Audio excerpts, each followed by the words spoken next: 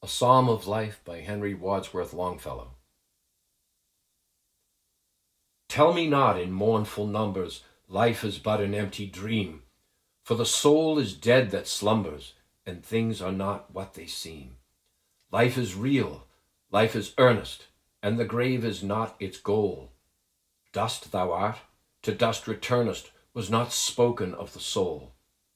Not enjoyment and not sorrow is our destined end or way, but to act, that each tomorrow find us farther than today.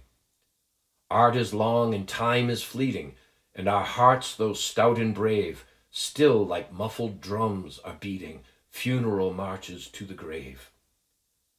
In the world's broad field of battle, in the bivouac of life, be not like dumb driven cattle, be a hero in the strife. Trust no future, howe'er pleasant. Let the dead past bury its dead. Act in the living present, heart within and God o'erhead. Lives of great men all remind us we can make our lives sublime, and, departing, leave behind us footprints on the sands of time. Footprints that perhaps another, sailing o'er life's solemn main, a forlorn and shipwrecked brother, seeing, shall take heart again.